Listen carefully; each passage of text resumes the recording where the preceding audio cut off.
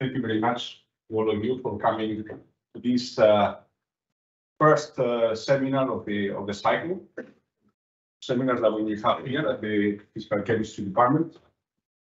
And it's a pleasure for me to introduce Wojciech Gawelda to all of you. Dr. Gawelda is PhD in physics. He did his PhD at the Polytechnic University in Lausanne, working with ultrafast spectroscopy to study the chemical processes. He's a well-recognized scientist in the field of studying structural dynamics in condensed matter, and more particularly in transition metal complexes in the liquid phase for different understand processes for different sort of applications, like for instance photocatalysis or energy harvesting. So after completing his PhD, he moved to several places as a postdoc. He was first in Lausanne, then he was in Madrid for 3 years, and that's the reason why he speaks perfect Spanish, even though he's Polish. He was working at the Institute of Optics yeah, in Serrano. And then from 2010 to 2019, he joined the European X-ray Free-Electron Laser Facility in Hamburg. He was working there as a staff scientist. And in the last year, he became group leader at the femtosecond X-ray experimental group. He, together with other people there at the European X-ray, he is pioneering several techniques for the use of short X-ray pulses to understand dynamics, structural dynamics.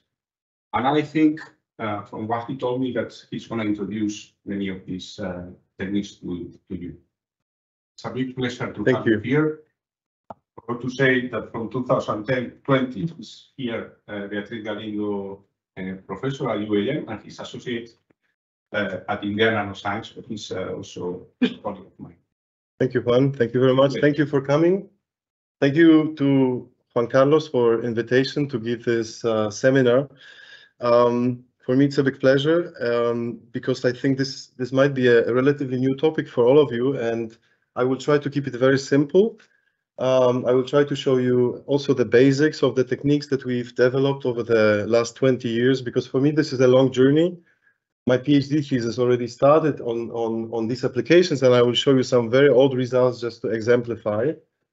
In the title, what you might be less familiar with, I assume chemical dynamics doesn't scare you, but why would you use and how would you use these short X-ray pulses to study chemical dynamics, right? Maybe those of you who've used X-ray tubes to do diffraction or fluorescence measurements, you're used to a continuous wave source, not really a pulse source. So I'll try to convince you that how it can be done and why is it important. To motivate my talk, I like to show this this slide, which I, for some reason, okay, it got stuck. Let me just see what's going on. Okay, yeah, now that's a slide which underlines the importance of the structure-function relationship, right? This is a beautiful example, a double helix structure of DNA, for which Watson and Crick got a Nobel Prize in 1950s. And literally, one of them said, if you don't understand function, study structure, right? So as a function, we understand maybe a sequence of events over time, which are characterized by the structural modifications. So without being too pretentious, you could say, if you really want to understand the function of something, of a material, you should study the time-dependent structures, right? And this part time-dependent implies that we are going to use X-rays because they have very high spatial atomic resolution. This you know already, because you know how X-rays are important to reveal the atomic nature of matter. But how do we implement time resolution to these studies? This is what I'm going to tell you about today. So the ultimate goal is, of course, to make some kind of a molecular movie where we could see a sequence of these structures over the time, right? This is an example that many people in the time-resolved community are showing. This is this famous bet of Edward Muybridge and Leland Stanford. In end of 19th century, Stanford wanted to prove that actually a galloping horse at some point lifts all the 4 hoofs off the ground, right? You can see at some point a a picture where the horse is literally flying. So this was done with a millisecond camera in 1892. What we want to do now, of course, is take a sequence of a protein structure which is changing over time, so we can actually assemble these pictures into some sort of a movie which has a time sequence, right? So this is the analogy. We started more than 100 years ago with millisecond resolution. Now we can do it with much shorter resolution, temporal resolution, to actually see those atomic movements in time. So if you ask yourself how fast must our camera be, as I said, to look at the galloping horse, you need a camera which has a shutter speed of about a millisecond, right? This is what I did myself in Hamburg. In 2011, I visited a horse track which was just close to where I worked, and I was lucky to actually see one of these horses flying just with a normal digital camera, right? So this is not a problem these days, right? But if you look at a chemical reaction, if you want to see a dissociation or you want to see formation of a bond, then you know that we have to be faster than a picosecond, right? So 1 to the 10 to the minus 12 seconds would be 1 picosecond. And that makes sense, because if you think of how fast atoms move, if you just take some value which is close to a typical value of speed of sound, then you see that 1 angstrom requires about 100 femtoseconds, right? So in this short amount of time, you will see a bond elongation or movement, relative movement of 2 atoms for a distance of about an angstrom, right? So if we want to take a picture of these atoms moving, we naturally have to go much below this typical shutter speed.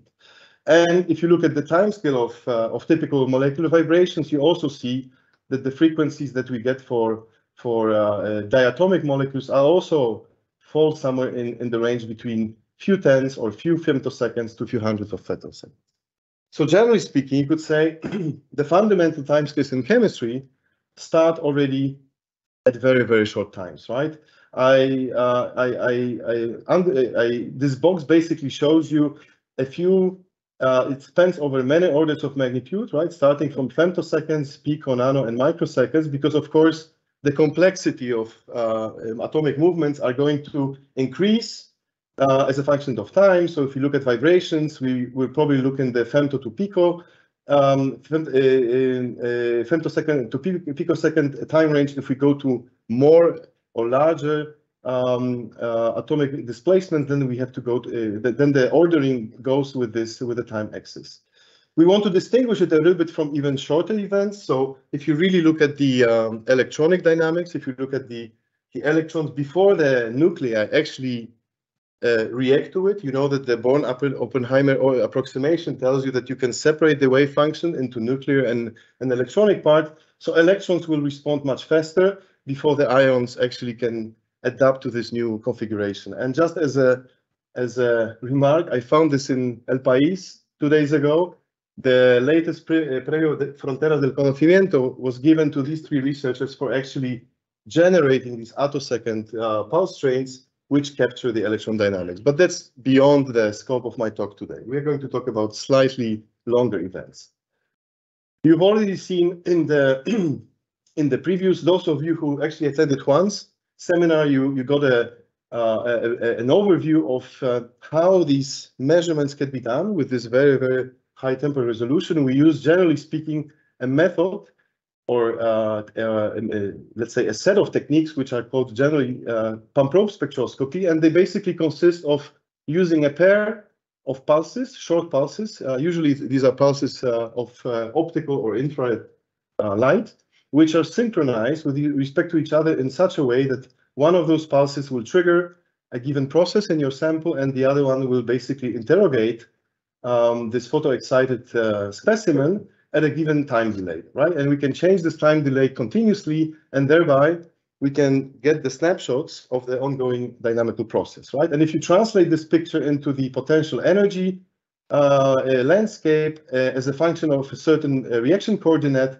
then what you're doing is actually you see the evolution of this wave packet on excited state potential energy surfaces, and you interrogate it with a probe pulse at a given time, and thereby you can basically map out the shape and the characteristics of this potential. However, the problem comes when this system increases in size, right? So for small molecules, for very small molecules, diatomic, triatomic, And that was actually the reason why Ahmed Zewail got a Nobel Prize in '99 for the field of femtochemistry. You can establish a direct relation between the transition energies and the internuclear distance. However, when your system grows in size, this knowledge of molecular structure becomes inherently difficult when system gets more and more complex. Of course, with quantum chemistry calculations, you can remedy this to a certain extent. But how about if we try to resolve these atomic interactions beyond optical wavelengths and get directly access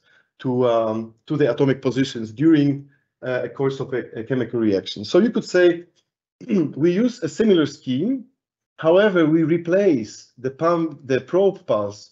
Instead of using an optical pulse, we use an X-ray pulse, right? So the methodology is exactly the same. We trigger a chemical reaction with a laser pulse, and then we look at the evolution of the population on going through different transition states as a function of time using X-rays, right? And there are many other alternatives. I'm not going to talk about them, but you could look at the products using photoelectrons. You could use visible and infrared light as it was done in the beginning. You could even use electron pulses.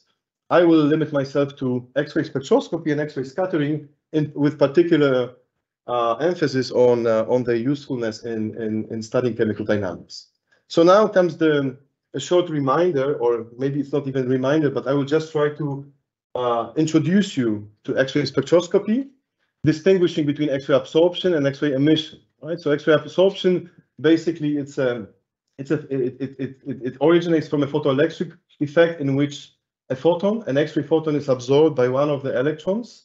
But now we are not talking about valence electrons, but core electrons. So electrons which are really close to the nucleus. And when we hit the resonance energy, when the energy of this photon is larger than the binding energy of this electron, then of course you ionize it. And this electron can probe unoccupied states which are higher in energy, closer to the ionization potential.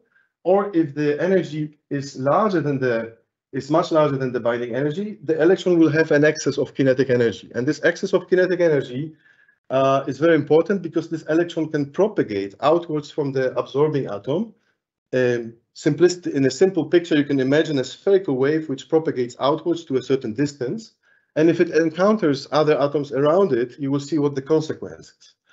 At the same time, when the absorption process happens, of course, this core hole, which is created here, is going to be filled by one of the electrons which are on the higher lying shells. If it's, for example, a 2p electron, then you're going to have 2p1s recombination, and that would lead to an emission of excess energy in form of a photon. Right? So X-ray fluorescence or X-ray emission is just an X-ray photon that is emitted at slightly smaller energy than the binding energy, the energy of the incoming photon, and we call it X-ray emission or X-ray fluorescence. So in case of absorption, you see these characteristic resonances here, these peaks, which are the characteristic energies of the core electrons, 1s, 2p of different symmetries. And in case of fluorescence, the same thing comes. The emitted photon will correspond to one of the emission lines. So these are very powerful techniques for doing really chemical analysis. The usual thing is that you can measure the absorption and emission spectra using the simplest way would be to use Lambert-Beer law and just do it in transmission. So you look at the absorption cross-section is directly proportional to the logarithm of the incoming flux divided by the transmitted flux. That you already know very well. In case of X-ray absorption spectrum, which is measured looking at the fluorescence, actually the fluorescence intensity is directly proportional to the absorption cross-section. So you can, if you just take into account the geometrical factors, which I'm not going to go into details here, you can basically retrieve the absorption spectrum also from the fluorescence measurements. So as I said, emission and absorption spectra, in this case, this is a manganese complex. They will show you these characteristic resonances, which are related both to the electronic structure of this particular atom, but also to the geometrical structure. And then I will show you in a moment how we can get the geometrical structure from these spectra. The true power of X-ray spectroscopy is you can apply it to literally any media. You don't need a long-range order like in a crystal. You can use this technique in liquids, also in solids and in gases. You can do it in situ, in operando conditions. So it's a very versatile technique.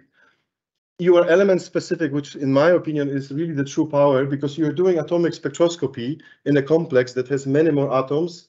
But since you are in resonance always with the absorbing atom, so if you imagine a metal complex which is surrounded by organic ligands, you're going to actually, you will be element specific to that particular metal, because you're going to work around the absorption edge of that particular atom. As I said, you get a very rich information about the electronic structure. You can get spin and oxidation states. You probe directly the unoccupied and occupied density of states, so basically molecular orbitals. And you can also get information about bond distances and the nature of ligands, which are actually surrounding your complex. So this is a typical X-ray absorption spectrum of an iron complex. At 7,112 eV, this is where one s electron is ionized.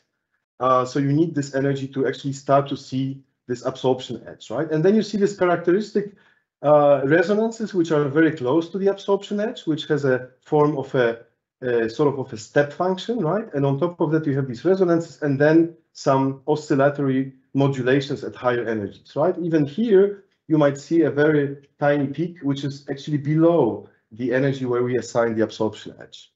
So in the X-ray nomenclature, we are calling this range X-ray absorption near edge structure, and that includes these small resonances, which are the pre-edges. These are the transitions from 1s to unoccupied orbitals below the ionization potential. So your electron, your photoelectron that is generated by an X-ray photon has enough energy to make a transition higher, but it doesn't have enough energy to actually be ionized, right? So you can, for example, see transitions 1s to P or S to P, but you can also see quadruple transitions like 1s to 3D, which is the case here. This is formally forbidden. It's not dipole allowed. However, if the molecular structure of your complex is not centrosymmetric, this, because of the hybridization of the orbitals, the d orbitals get a little bit of p character, and therefore you can see these small peaks as partially p orbitals, and that's why 1s to p type of orbital is partially allowed, and that's why these pre-H peaks are very weak. Nevertheless, they are there, right? So we get all this very rich. There's a very rich amount of information that you can already extract from this very short range energy spectral range around the absorption edge.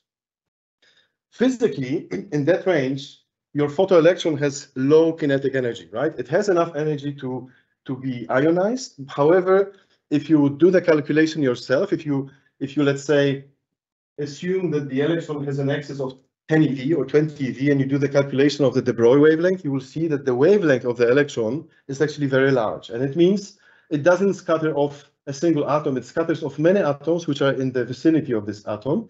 So we call this multiple scattering, and that means to retrieve the geometrical arrangement of these atoms from a multiple scattering signal is relatively difficult. It's not impossible, but it's relatively difficult. However, if you look at this range, if you look at energies which are way above 50 electronvolts, then what you will start to see in this spectra is a sort of an oscillatory pattern, which is imprinted on the variation of the absorption cross section, right? And now, if you would extract this oscillatory pattern from the spectrum and take a Fourier transform, you actually will find out that these frequencies are directly related to the interatomic distances, right? So this is just a case where you have a distance R1 and R2, which is shorter than R1, and you see how the frequency of these oscillations changes as a function of the real space distance between two atoms, right? So this part of the spectrum we call XAFs, extended X-ray absorption fine structure. And in this case, the photoelectron wavelength is short enough to actually involve single scattering events between pairs of atoms, right? So the absorbing atom is shown in red, and the neighboring atoms in the first coordination shell are shown in green, right? So I can now basically represent this oscillatory pattern as a sum of some periodic functions like sine functions, and I can model this data. I can retrieve from this data by Fourier transforming a pseudo radial distribution function. I will show you in a moment an example of real data. And now what we did 20 years ago when we started to get interested in that, we added a time axis to it, right? So now imagine is that you can measure this spectrum as a function of time. You have a structure that changes. You will see a change as a function of time in this frequency pattern, in this oscillatory pattern that is imprinted on the spectrum, and that would be your time resolved x-subs, which gives you the change in the bond distance.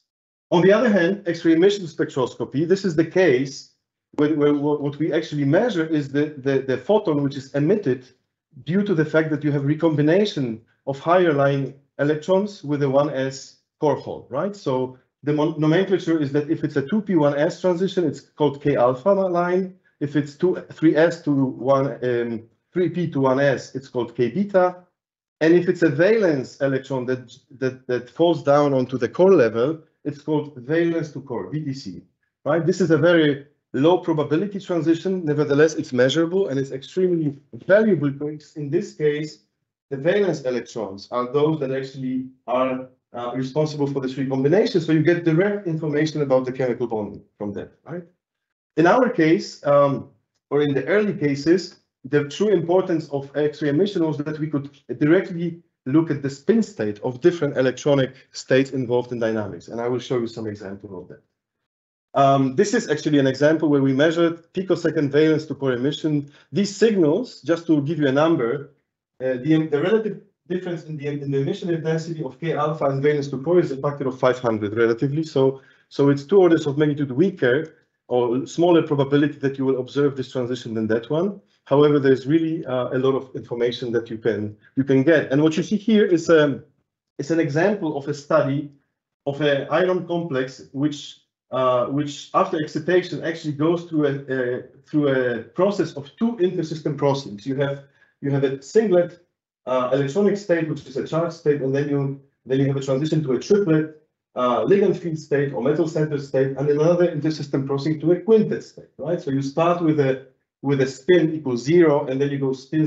0 to 1, 1 to 2, right? So you have 2 steps where you change the spin by 1.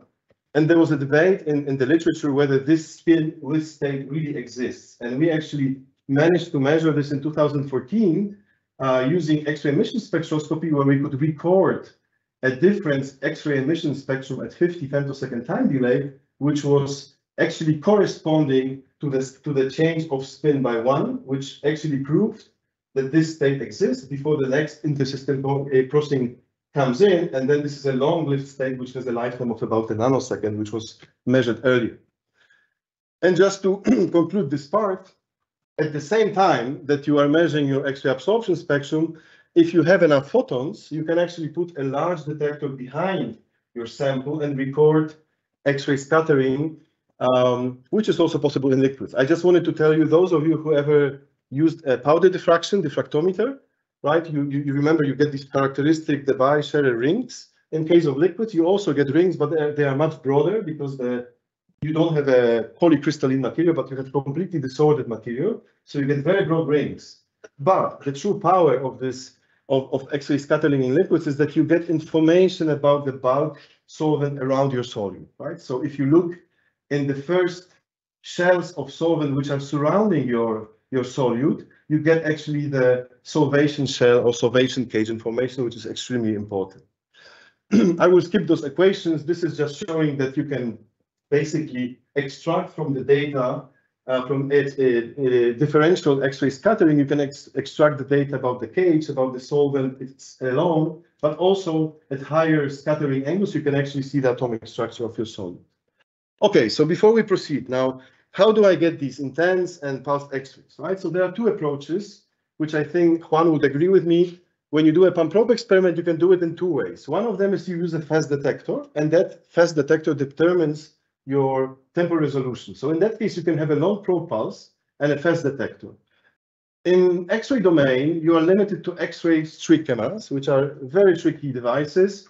Routinely, they give you a resolution of about 2 to 10 picoseconds.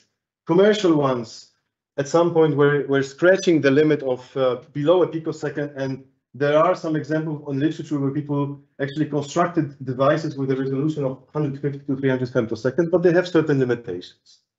The other option is That's what we learned from the optical spectroscopy. We don't use a long pulse and a fast detector. We use a slow detector and a short pulse, because in that case, the resolution of your experiment is limited by the cross correlation of these two pulses in your sample. So you can detect with a slow detector, but the pulses have to be very short. Now, in X-ray domain, femtosecond X-ray sources can be done in two ways. One of them, you can use a laser, intense near-infrared laser, to generate laser plasmas. I don't want to go into details, but you can obtain pulses on the order of 100 femtoseconds, or you can generate high harmonics, right? This way, you can go to 100 femtoseconds and even way below it to attosecond regime, as we saw in the beginning. The limited wavelength tunability of these sources actually is not very suitable for spectroscopy, because we need to tune the energy continuously, and they have a low to moderate X-ray flux. The second option is much larger, because you have to go to accelerators. And in that case, you have third generation synchrotron sources. I will show you what the synchrotron is in a moment. But then you're limited to about 100 picoseconds. There was once in the history an attempt to generate 100 femtosecond sources, pulses with these sources, but that was extremely, extremely low flux. Although we did one experiment in the past, which was very heroic. The option that is available since about 10 years are the so-called X-ray free electron lasers. And that's what I want to show you today. So a synchrotron is a circular accelerator. This is Alba synchrotron near Barcelona. For those of you who ever used it, I'm pretty sure you didn't use it as a pulse source. You used it as a continuous wave source. But in fact, a synchrotron is filled with small pulses of electrons, which circulate over this structure. And whenever they go through a magnetic field structure, they radiate electromagnetic radiation. So actually, if you would record the train of X-rays which are coming from such a filling pattern, you will see that they're actually very densely spaced pulses of 100 picoseconds, and you can use them for experiments. That's what we did in the early days. In this case, we were using a very typical X-ray absorption or emission setup, where we would use an optical pulse and this 100 picosecond X-ray pulse to do kinetics, chemical kinetics. You can see the rise time of the pump probe signal is on the order of the duration of the X-ray pulse, about 100 picoseconds. And that was the early days of this research, where we were basically limited in time resolution to these rather longer events. Now, X-ray free electron lasers are different, because they are not based on circular accelerators. They use linear accelerators, and that's what makes them relatively long. The one where I worked in Hamburg had a length of 3 kilometers. So we are really talking about large machines, very expensive machines. And these numbers that I give you here are just to see a little bit, in what range of electron energies and what range of X-ray energies we are moving when we use these machines. You use very high energy relativistic electrons to basically generate synchrotron radiation. However, if you make this magnet structure long enough, I will show you just one brief slide in a moment, you actually can force these electrons to emit in phase. And when they start emitting in phase, the radiation becomes coherent, at least spatially.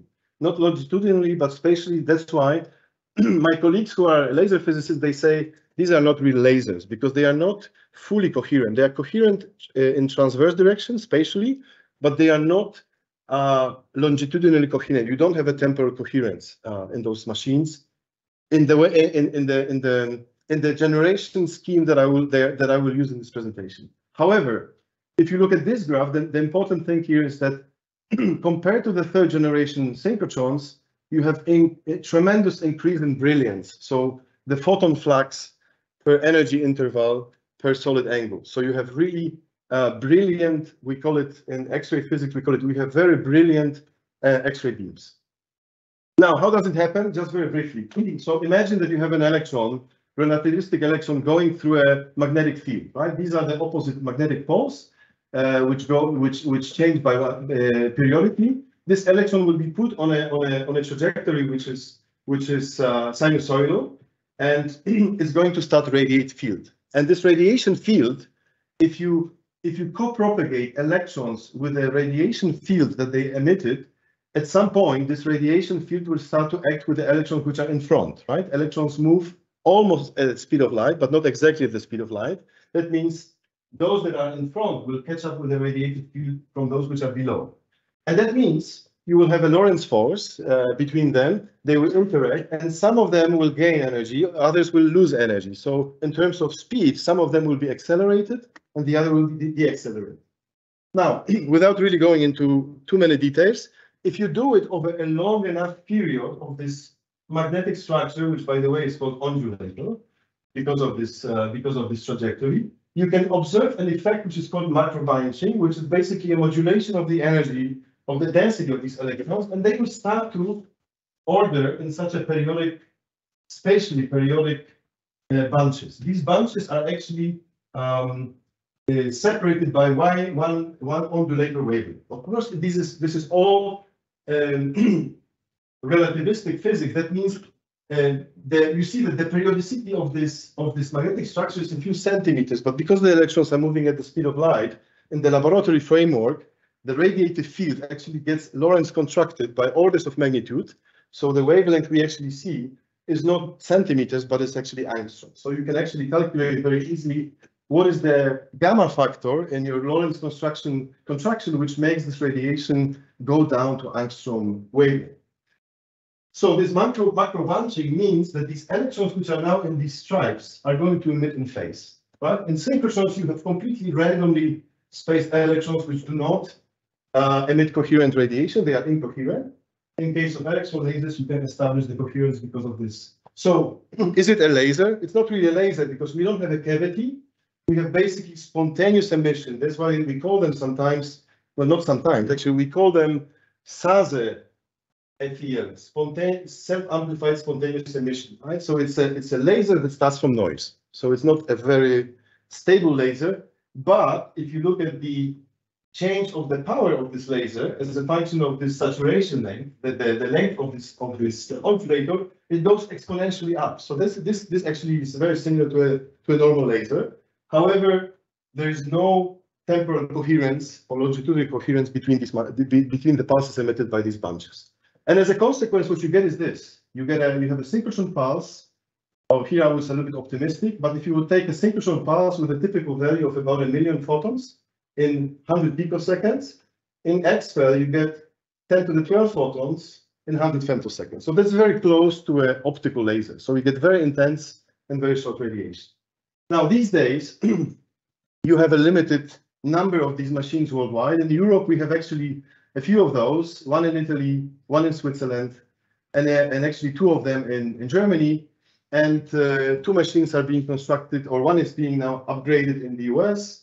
And in Asia, we have also 1 in Japan, 1 in Korea, and 1 in China, which is being built. Now, this is the one I worked, and I will use it as an example, which is called European XFEL. It's called European XFEL because it was very expensive. It costed more than €1 billion, so Germany could not really, they couldn't really do it on their own, so they joined into a consortium of 14 countries. Spain is one of the member states. That means we are actually users of this facility. This is a message that I'm not going to talk a lot about. If you want to know more, we can talk about it afterwards. But it's really important that this machine is being used by us, and I try to do it as much as I can, but we should actually use it even more. This is the example of an instrument, and one of the first instruments which was built there. This is the instrument that I had the pleasure to design and then put into motion. Now it's being used by users all over the world, and it actually implements all these spectroscopies that I mentioned to you, but it also has this large 2D detector behind, so you can actually simultaneously measure liquid wide-angle X-ray scattering. You can measure X-ray absorption, X-ray emission spectra, and even X-ray Raman spectroscopy. So I'll show you some. So I will drink some water, and you can see actually how this thing looks like. There's a small video. This is the underground experimental hall, which is in Hamburg, and there are 6 of these different instruments there. There's one of them that's a FXC. That's actually how it looks like. You have this bench on which we have lots of diagnostics and optics, but actually the true heart of this instrument is this interaction region where we have a liquid jet in which we can flow a given specimen. This is a actually an iron diazide molecule, which I will show you the results in a moment. And in this reaction, we basically induced ultrafast dissociation of one of the azide groups, and we could see the intermediate the intermediate structure of this complex with one ligand missing, and then we could see the reaction in which acetonitride molecule would attach to this complex and form a bond. So you see, this is how you would basically convert those images at different time delays coming from the X-ray scattering, and you can retrieve the intermediate structures of this is the initial complex, and the chemical reaction is that we actually can selectively dissociate this ligand and acetonitride would attach to it. So I didn't have time to drink. Okay, so now we come to science. I'm not so bad on time. So as Juan said, I had to do some selection. So these are not going to be the most interesting example, not the most recent one, but at least I think I can exemplify a few applications. I chose a very early study on a ruthenium photosensitizer that was used by Michael Grätzel at EPFL. That's why we studied it, which was the early ruthenium dye used in dye-sensitized solar cell. I will show you an example of another sensitizer, but now used actually in a photocatalytic system, which is used for water splitting. It's an iridium complex that actually acts as a photosensitizer, and the water reduction catalyst actually is this iron carbonate complex. However, in this case, it's a slow reaction because it's driven by diffusion. This is a homogeneous solution of these two complexes, and they actually encounter by diffusion and by collisions. You actually get this electron transfer. So this water reduction catalyst can accumulate up to 4 electrons to split a water molecule. I will show you an example of a very interesting molecule, which is a high valent iron complex, which you find in many biological enzymes, for example, like cytochrome P450. But the essence actually is that you can get this high valent iron complex characterized, the electronic structure of this complex. And I will show you a few results on the attempts to develop iron-based photosensitizers, right? So this is something which has been seen over the past years, where people try to replace noble metals with base metals, because of course for applications the noble metals are maybe not the best choice. They are academically very nice, and they have excited states which are extremely useful and adequate to get these charge separated states, but are not so abundant. So this is one of the first experiments that I did.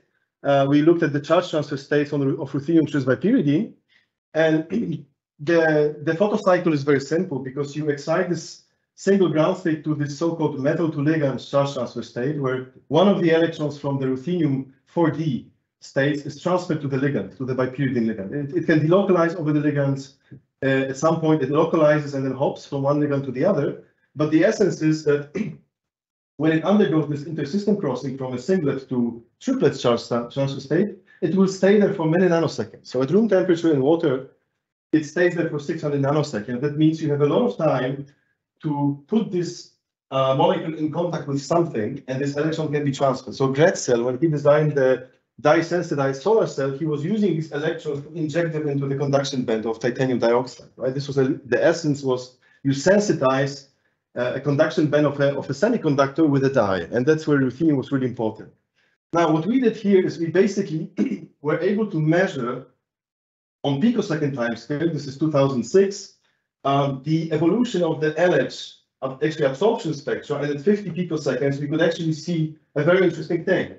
In the ground state, you see basically this resonance. This is 2p to 4d transition. This P, right? We have a transition from 2p, which we ionize, and we go to these orbitals. These are the EG orbitals, which are empty. So I can have a 2p to 4d transition. Now imagine the T2G orbitals are filled. There are 6 electrons. If I take one electron away and put it on the ligand, from the metal perspective, I have a vacancy here. So I can have a transition from 2p to 4d, but T2G. This one is a little bit lower in energy.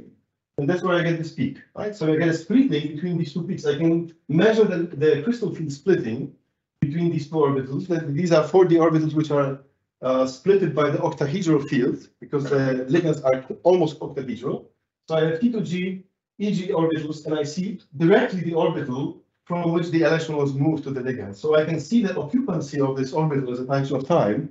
And actually this lifetime agreed very well with the photoluminescence lifetime. So there was nothing particularly new that we learned, but what we learned is that we can selectively look at the orbitals, almost like in atomic spectroscopy, and see the occupancy of these orbitals as a function of time. Right? And that's what we did also in iridium. That was, as I said, this is a slightly different cycle, but in here what happens is that we actually excite iridium with optical light. It gets into an excited state in which one of the electrons from iridium goes to the ligand. So there is an empty 5D orbital. Now, a sacrificial electron donor, which is triethylamine, can donate an electron to this vacancy that is created on iridium. And further on, in much longer time scale, this electron can be transferred to the water reduction catalyst, right? So again, you see an LH spectrum of iridium. These are very heavy metals, so the KH is very high in energy. So we were looking at LHs. So 2p to 5d, you see the ground state. In ground state, you have this one dominating resonance, which is again a transition from 2p to 5d, right? And then above the edge, you go to the continuum. Now, if I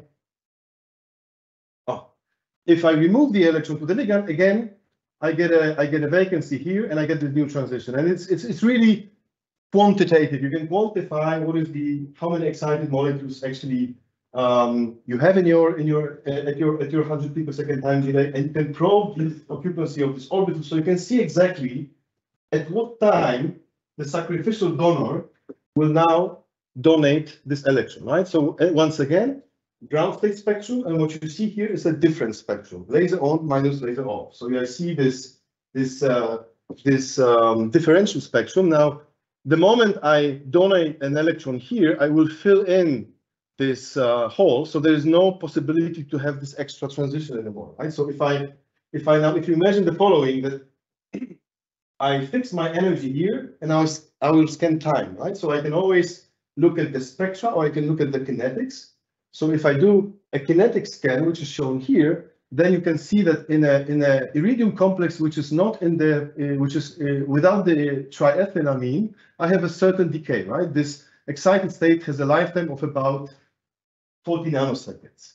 But when I get in contact with the sacrificial donor, it's heavily quenched, because I know the moment the electron is going to fill in this vacancy, this transition is not possible anymore. So this quenching of about an order of magnitude tells you the time scale on which the electron has been transferred to iridium, right? So that's another example. Now, this is all nice, but of course these elements are here, and what we really would like to have is a photosensitizer that is based on something more abundant on Earth, right? And this was this is a topic that is extremely explored also these days. The idea of mapping out the potential energy surface landscapes in ion complexes, right? I showed you one example before. This actually corresponds to this molecule, which is called iron trisbipyridine. This was the topic of my PhD thesis. It's a very interesting molecule because of the following. This molecule, okay, before I show you why it's interesting, there's one major difference which is fundamental for iron 2 complexes, is that if you compare the energies of the excited states in these complexes, both charge transfer states and the metal centered states, they usually have different ligand field strength, which causes that this ordering that we have in iridium or ruthenium complexes, where the charge transfer states are the lowest energy states, are now reverted. So actually, at the typical ligand field strength, the NLCP states are above the triplet and quintet high spin states of metal-centered character, right? So that means that the energetically lowest excited states in iron 2 complexes are not those states where the electron is on the ligand. It's back to the metal center, so it's not easy to extract this electron somewhere else, right? So as a photosensitizer, we want to have a charge separated state. We want to have a charge which is close to the away from iron and exposed to the outer part of the complex, so we can actually transfer it somewhere else. But why I got interested into these molecules is because there is also another very interesting phenomenon which is called spin crossover. It's a very old problem, right? It's a bistability of these complexes where you can have a low spin ground state and a high spin excited state. And in a classical spin crossover complex, the difference between the 0-point energy difference between the high spin and low spin is actually on the order of thermal energy. So you can, there are beautiful studies that José Costa is doing at INDEA, where he produces these crystals, and you can see how beautifully they change color when they go from high to low spin, and you can do it in room temperature, right? So that was known very well in crystals at low temperatures. You will induce this spin transition by light, by pressure, and there was nothing new about it. However, and that's why it's called light-induced excited state spin trapping. You can trap the high spin population for many days in this high spin state, and it changes completely the optical properties and also the structure of this complex. And the structure is because of the following. If you look at the ground state, right, iron 2 complex has a 3d6 configuration. So you have 6 valence electrons, which are paired in the T2G orbitals. If it's an octahedral complex, you have again T2G EG orbitals. These are non-bonding, and these are antibonding. Now, if I go to a spin configuration of 2, I will have 4 unpaired electrons. Because the ligand field splitting gets smaller, you can actually get some of these unpaired electrons on the antibonding orbitals, and that expands your bond, right? So as a consequence of the spin change, you actually expand your iron-nitrogen bonds by 10%. So you go from 2 angstroms to 2.2 angstroms. So when I saw it, I thought, okay, fantastic. This is a huge structural change. We can maybe detect it with X-ray absorption spectroscopy. However, if you go to dilute systems like liquids, this energy difference in many of these complexes that you can dissolve is becoming much larger than the KT, right? So it's not you know in the milli-electron volt range, but it's more like fractions of EV. So you need pressure or temperature, but these are not pulsed. So we chose lasers. You can also do a laser excitation in which you excite the signal ground state into one of these charge transfer states, and then you have a cascade of intersystem crossings and internal conversions before you end up in this high spin state, right? So that's what we did. The other way to show it is you can ask yourself how fast this relaxation is, and I don't want to underestimate the optical spectroscopy. Actually, all the early studies trying to address this question were done with optical pump spectroscopy, and I think this was extremely useful because we could see the timescale of the population dynamics in the system. However, what we couldn't do really is to label these excited states according to spin.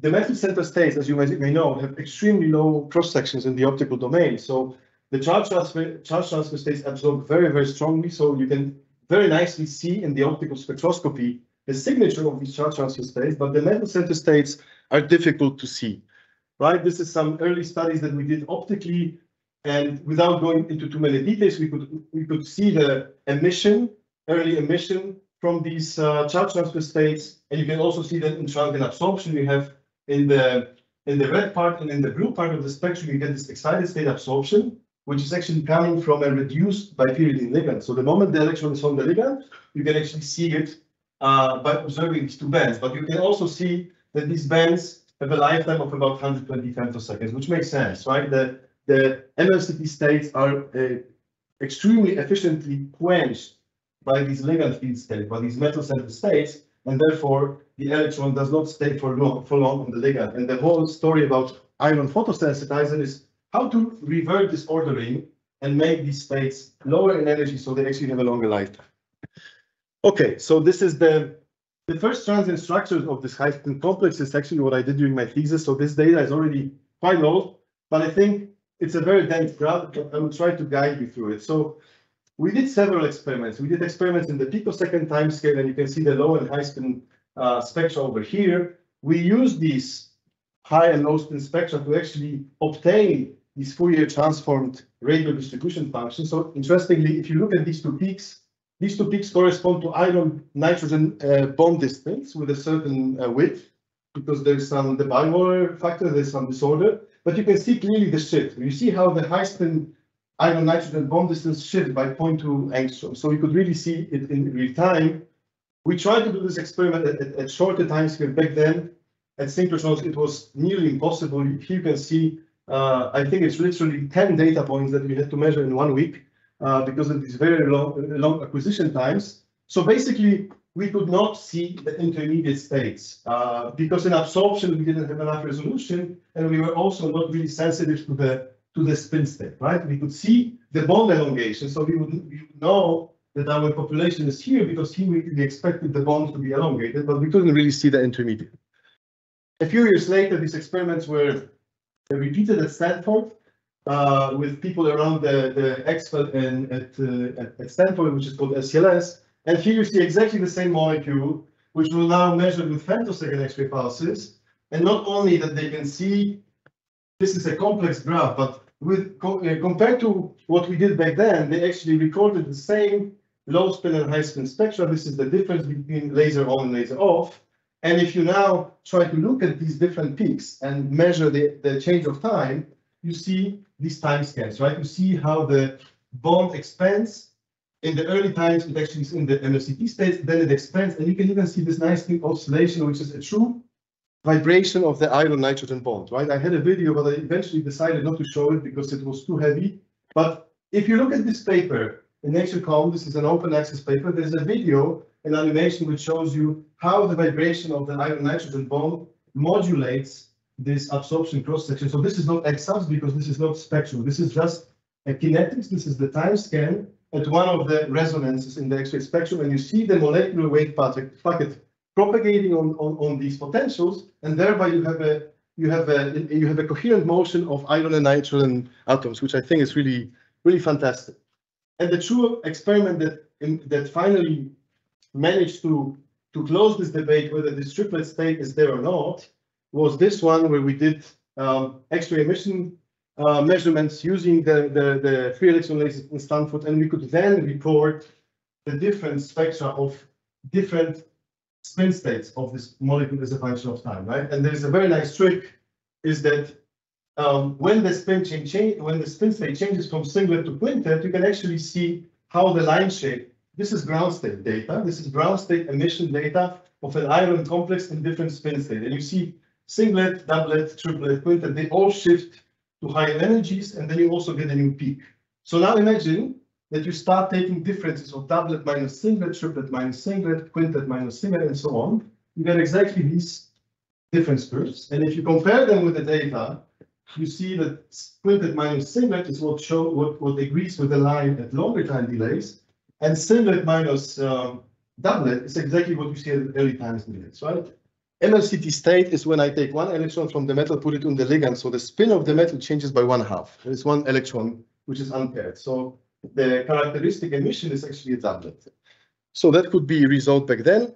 And as a consequence, if you want, I can show you later some literature to those who are interested. More complex molecules started to be studied, in particular in photocatalysis. People study, and I'm also involved. It should be part of my project here at Autónoma is to look at heterometallic diodes, where you look at the complexes which are made of two metals, and then you transfer the electron from one metal center to another metal center, and this is then the catalytic center.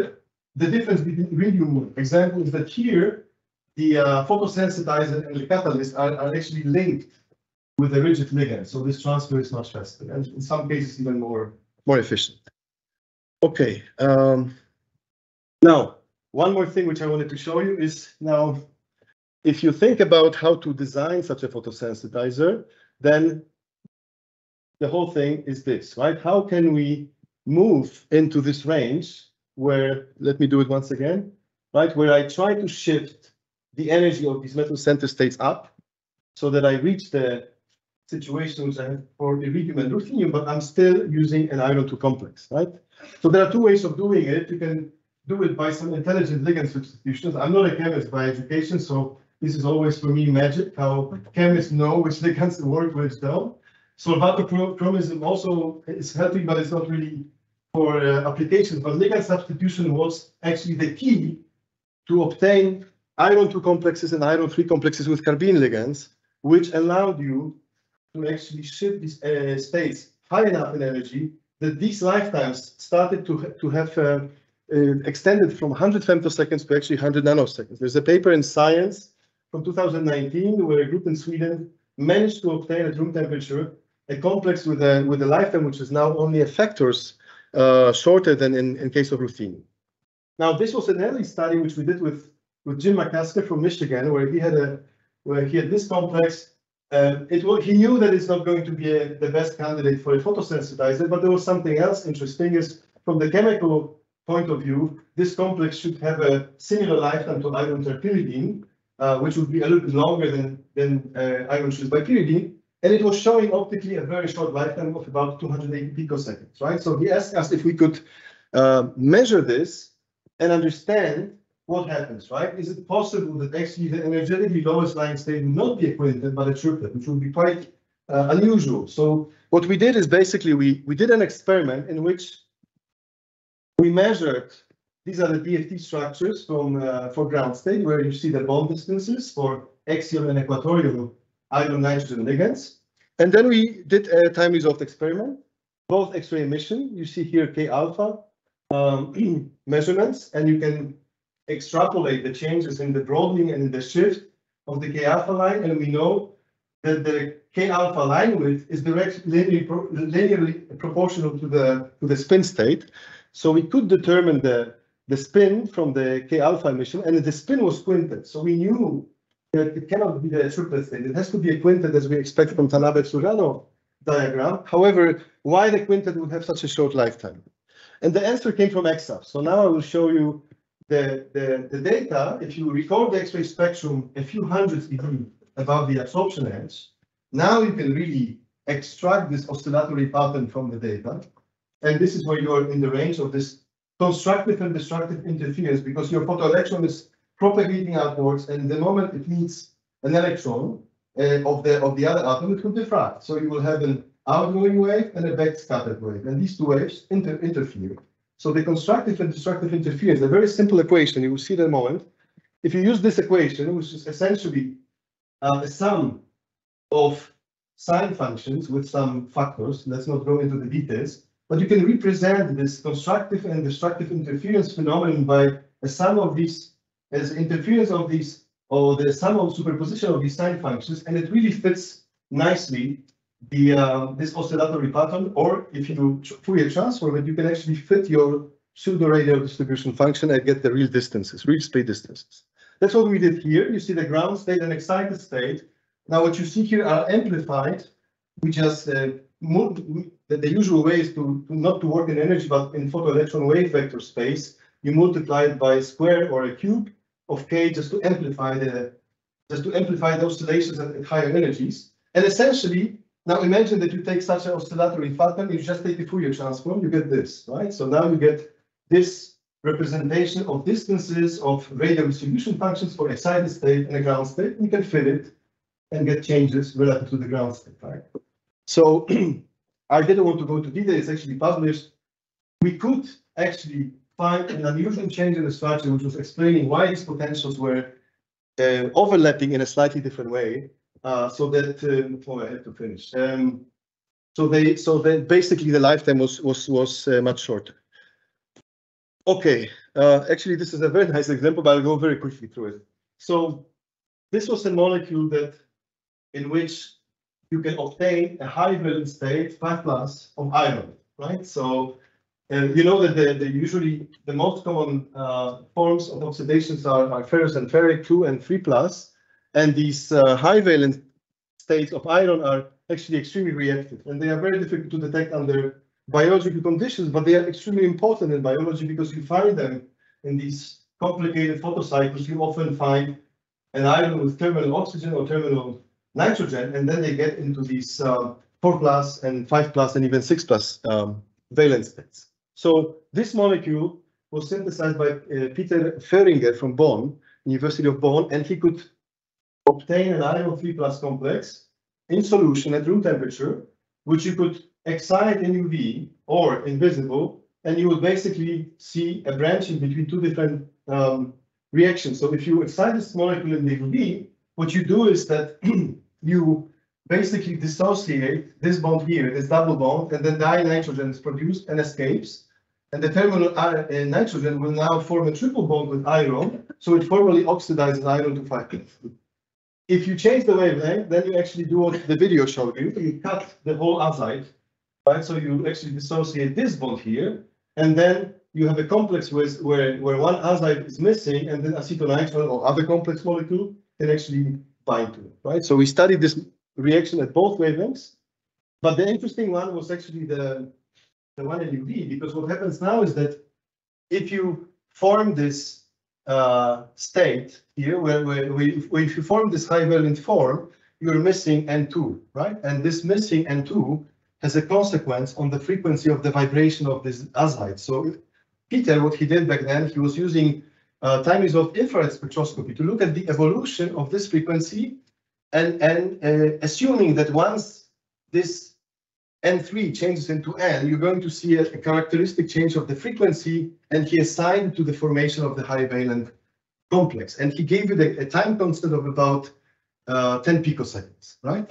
So that was our starting point. We wanted to see if we see the same thing, but not looking at the ligand on the other side of iron, but directly at iron, right? If I change a single bond into a triple bond, it will have a huge consequence on the xanes, on the near-edge structure of the absorption of the experiment. So we actually did some simulations, and we found out that in this pre-edge, in the 1s to 3d transition, once we form an iron 5+, we should see an enhancement of this resonance as a function of time, right? So these are the laser on, laser off, the difference, and here you see the zoom into this range over here, where you see this peak rising and decaying as a function of time, which is exactly the signature of the formation of the triple bond.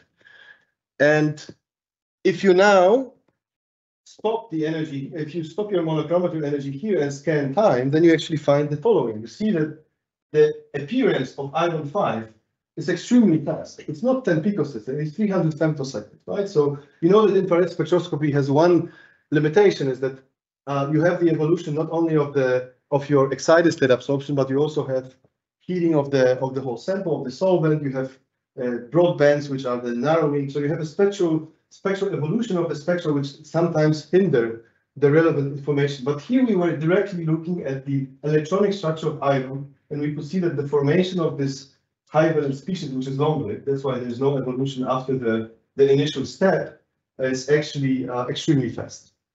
I will not dwell on this decay, but that's basically the relaxation of this in-plane ligand, which is detected at other resonances in the spectrum. Okay, so I will maybe skip this and just tell you that when we studied this other reaction, we could actually prove that the single bond is broken, and it takes about 13 picoseconds for the acetonitrile to bind to this empty site, and that was in agreement with the X-ray scattering data. Right now, X-ray scattering was extremely useful because we had a penta-coordinated iron complex when acetonitrile molecule gets closer. So we did simulations using molecular dynamics and DFT for the solute structures, where you could basically see how long does it take for this acetonitrile to get really close to iron and form, or to be at the distance where you could expect actually the formation of this complex, right? And interestingly enough, this time scale was about 12 picoseconds plus minus 2. So we had on one hand we had a structural result which was showing that this recombination with solvent takes about 12 picoseconds. On the other hand, we also noticed that when you dissociate the azide, it was predicted by the theory that you will change the spin of the electronic state from doublet to quartet, and that signal that we recorded in the emission actually was exactly the quartet signature. So we could see on one hand that the spin of the excited state agrees with what was predicted from the emission measurements, and from the scattering measurements, we could prove that actually the quartet decay coincides with the time on which we associate the solvent molecule to the parent complex. So I'll stop here. Thank you very much. I want to acknowledge many people who with whom I had pleasure to work with over these years, and I hope I didn't forget anyone. I want to thank you very much for the funding, and I'll stop with this picture, which was actually recorded at the. I will ask the students why this is blue, right? This is an X-ray beam coming from a tube at FXC, and it gives this very nice blue fluorescence. Thank you very much.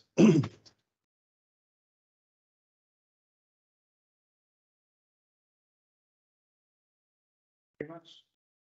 Are there any questions? Please feel free to ask any questions.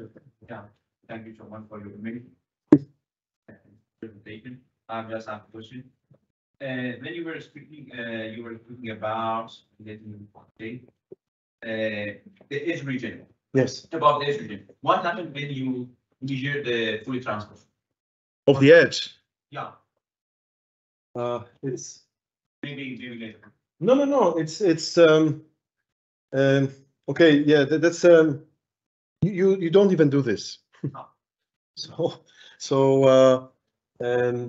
Yeah, but this I didn't want to go into these details. But if you look at this one, so if you see the x-axis here is not energy, it's k. K is basically a photoelectron wave vector momentum, right? And you see it always starts at 2, it never starts at 0. 0 becomes a little bit undefined because of the low photoelectron energy.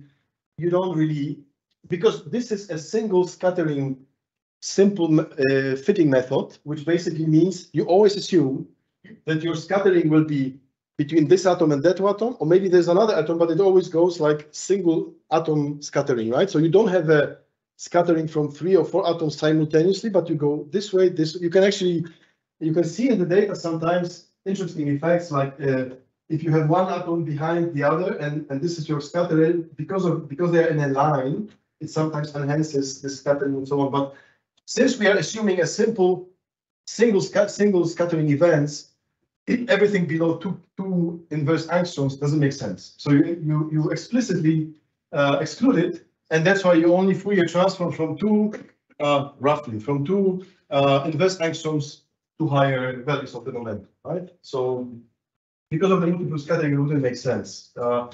That's why I never called it a radial distribution function, because it's not. It's called, strictly speaking, a pseudo radial distribution function, because it's not. It doesn't truly take all the pairs into account, right? You assume that certain paths are more intense than the others, and you can see it during the fitting procedure that you can go one by one, including more coordination shells, and you start to fit this peak, and then you see this peak, and that probably is already noise, right? Because you have also high frequency noise. This high frequency noise that you see here, when you Fourier transform it, then you get peaks as well, right? So you have to be careful what you think is really scattering between atoms and what is just an artifact. I mean, noise, Fourier transform noise, right? So you don't Fourier transform the near edge, no. Okay. More question? Remind you this means you can feel free to ask. Don't be afraid. It's just curiosity and so. I have one question. Yeah. This is to. So you put aside firstly the sample of the analytical path. Yes. So you generate an electron in the well of potential in the potential well. It's possible that the X-rays will be backward vacuum. I mean, if you have two wells in the potentials, it's possible that the X-ray that is used as an approach are moving the electrons from one side to the other. And if that, how can you disentangle? So there are two things. One thing is that since we are averaging over, so one effect would be that, as you said, the excitation process affects valence electrons, right? I excite with optical wavelengths, so I do something to the valence electrons, and then I come with another photon, which is, which is not 1 eV but thousands of eV, which excites one of the core electrons, right? So I can, of course, ionize with X-rays, right? You can damage the sample if this is what you mean. You can do this, so you can, but I don't think there is a direct interaction between this valence electron that you photo-excited and the core electron. what is true is that now that we are descending into time scales which are below a femtosecond, what you start to observe, maybe not in condensed phase, but in gas phase experiments, you start to see effects when this core hole has not been filled, because the core hole has a lifetime, right? I mean, it has a lifetime maybe of a femtosecond or, you know, below a femtosecond. But since we are in this time range, right? You can also see a core hole excited. So you can, everything what I do is I assume that in an ensemble, there is no effect of this core hole because it's just continuously created and then the combination is much faster, right? So, but that's one side effect that one will have to take into account when we go further down in the time scales, right, or in the temporal resolution. The direct interaction with the valence electron, with the photoexcited one, I don't know, but I think there is none. What you do have to be careful is that, of course, you know, even in this complex, if you are resonant with iron, these nitrogens and carbons, they can be photoionized by the X-ray photon, right? So you can change you can damage your sample, and that's why most of these experiments are done in a continuous flow, so that if you damage the sample, first of all, you try not to do this, but if it happens, then you don't accumulate damage for the next shot and so on, because you continuously refresh it, right? I don't know if it answers your question. More More or less. So my opinion, when you consider both, like, if you have something with the X-ray, you can be better like toward the source. To the ground state. Yeah.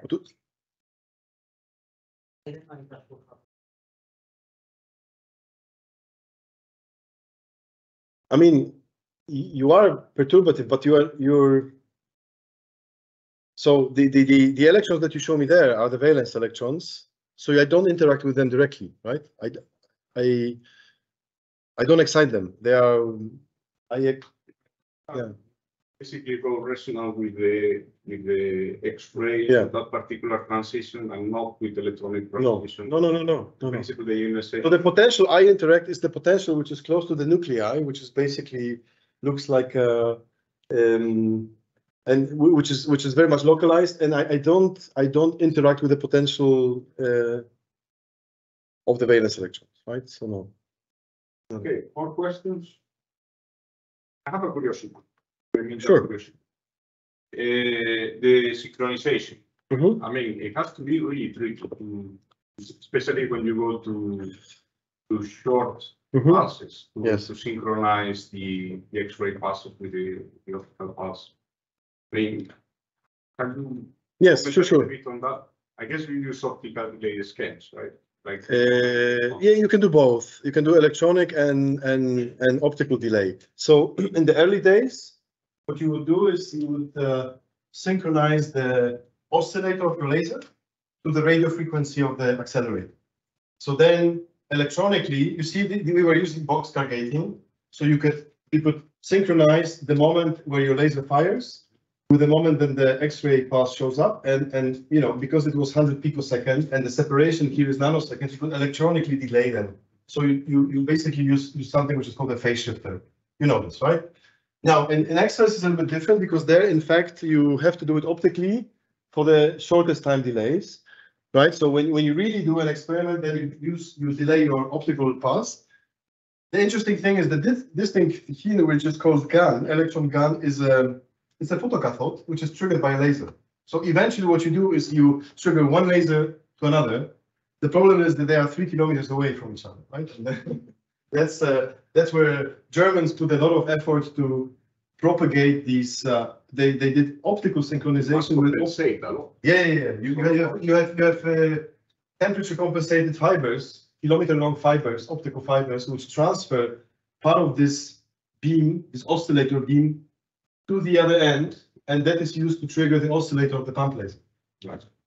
And this synchronization on a distance of 3 kilometers has 75 femtoseconds jitter.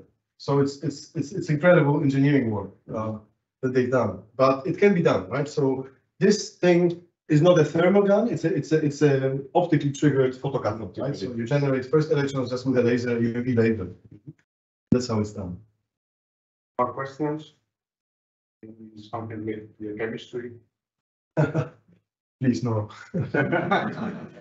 I shouldn't say that in front of the dean because I have to teach chemistry. So, well, if you don't want to, you can also take over the lunch. So it's perfectly fine. Thank you. Thank you for being here.